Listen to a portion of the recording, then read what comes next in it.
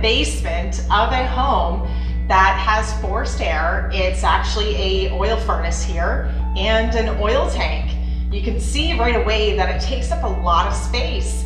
And so what I wanted to let you know is that our Canadian air handler, our CAH unit, would actually take both these things out, and as well as the domestic hot water tank that we have in this house. So here I am right next to the hot water tank.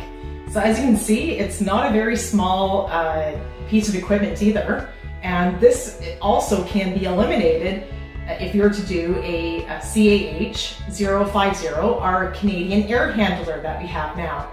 And so essentially this would be eliminated, the oil tank would be eliminated, as well as that oil furnace. And replace it with just that simple air handler I was showing you the other day, and just have our tankless or boiler hung on the wall beside it.